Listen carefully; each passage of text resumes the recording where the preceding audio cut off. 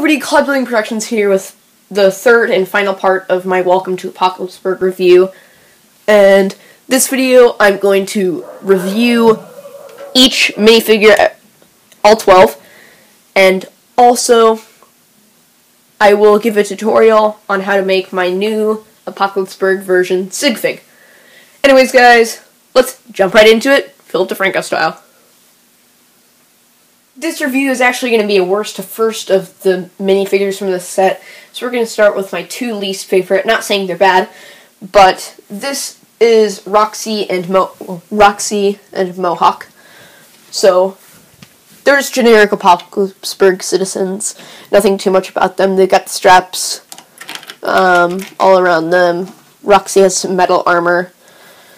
Not a lot to say about them. I like the Apocalypseburg citizens. It's actually just good to have some more, so not saying they're bad minifigures. I like their inclusion in the set.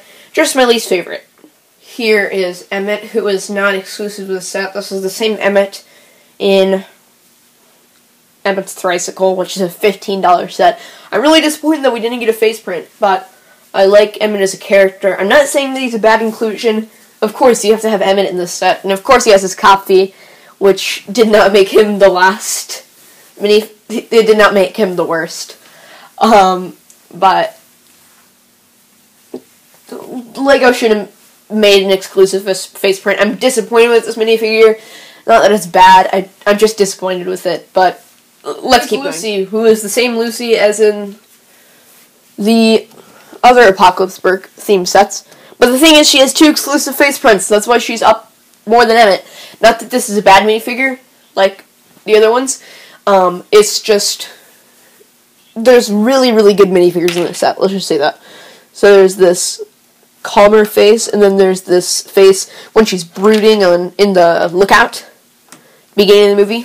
Pretty cool detail. So now on his Chainsaw Dave. Obviously Surfer Dave from the first LEGO movie. He has his chainsaw. He has pretty cool skull and crossbones on his chest. He has some tattoos on his arms. I don't know how well you guys can see it, but there's a broken surfboard, recognizing his old alias, and then a chainsaw tattoo. Pretty cool minifigure. I believe you could get his original in a set.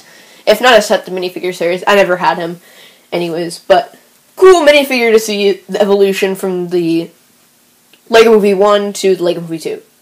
Here is Fuse, who is a welder. He has the same torso as the guy from the Battle Ready Batman Metalbeard set, but I don't mind, because he has this helmet, which has flame printing, which is pretty cool looking. Then he has this face print, which I'm not sure if it's exclusive or not, but if you guys know, tell me down in the comments. But not much to say about him. He's just a pretty cool minifigure. He has the same legs as Roxy, but his helmet bumps him up pretty high. So now on to here we have Larry the Bartista, and I had the original Larry the Barista from the original minifigure series. So this is really cool for me. He has this mohawk, and by Bartista, I'm sorry. This is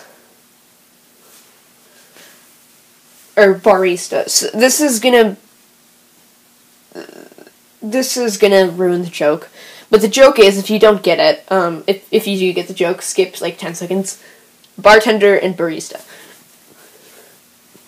Okay, so Larry has this like breathing mask, which is cool. He's got some armor and brown spikes on the side. We can look at the back here. His apron's pretty tattered.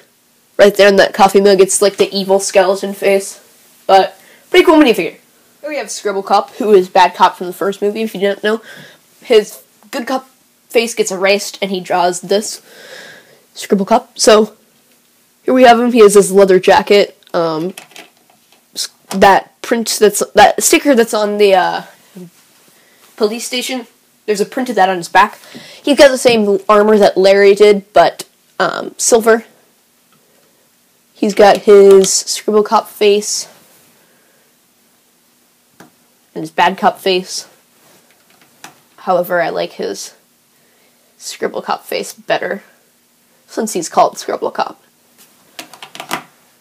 But pretty good minifigure. It's hard to make Green Lantern number 4. I wanted to make him number 3. But here we have Apocalypseburg Green Lantern. He has the pauldron and some armor over here. Pretty cool. Just the Green Lantern outfit with some metal, it's darker colors. He has this pretty chill face. And then he has this wacky face. I love this face. It's a great face print. And it's hilarious. Now we're going to go on to the number 3 spot. Number 15. No, I'm not going to make that joke. Number 3. Third best minifigure in this set. Where Are My Pants guy, Apocalypseburg version. He has this little hammer. Don't care. You had the ability to get him in the first minifigure series. I never did, unfortunately. I always wished that he came in the, like the final battle set from the first movie. But he did not. He has the same thing as Scribble Cop. But he has his old floral shirt, with just a bunch of belts tied around him. And he has, I think these are supposed to be overall. No, I don't know. I'm not sure. He's just wearing, gray underwear or something. I don't know. Then he has his black boots. Some metal on those. Honey, where are my pants? He doesn't have his pants. So, now on to number 2. This is third best minifigure. To put Batman at number 2, because Batman is number 1 at everything.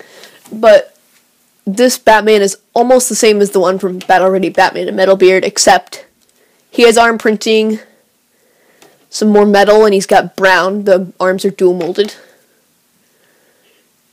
And the legs are different with the brown. I like the brown in this figure. I like it better than the Battle Ready Batman and Metal Beard version, which does not have dual molding or arm printing, I believe.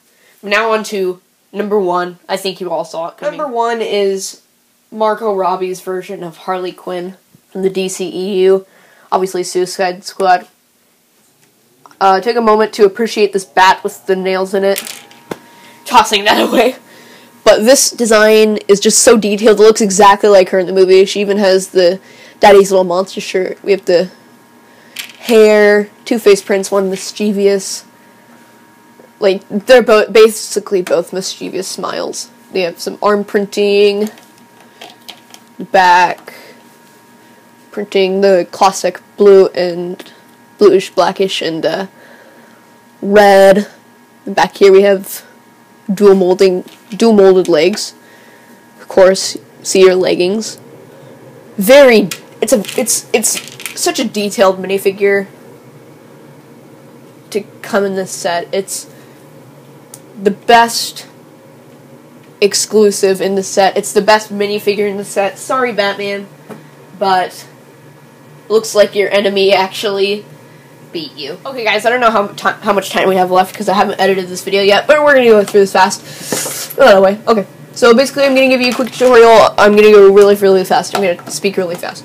So, hairpiece, Larry the Barista from Series 1. Series 1 of the Lego Movie. The first Lego Movie. Then we have Marty McFly's head.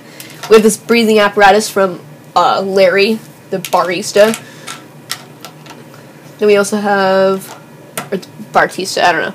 Then we have the shoulder pads from Larry the Barista. We have Gimli from Lord of the Rings. We have his torso. And then these legs from the Apocalypseburg Citizen and Battle Ready Batman and Metal Beard. So now we're going to build it together.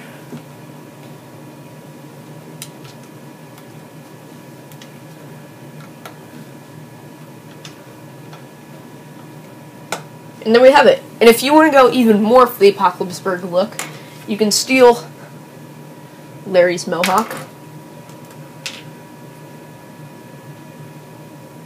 and do that. But for the sake of my opinion, of which is better. When you see this guy in videos, he'll be like this.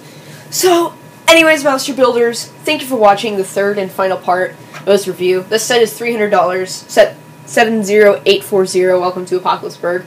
3,178 pieces. This set is worth it so much. Has 12 minifigures, 10 of the 12 are just great minifigures. The build is amazing, great for display, great for play. It's all you could ever want from a set. But, Master Builders, thanks for watching. Make sure to like, subscribe, click the bell so you never miss another LEGO video. Don't be craggled, and peace out.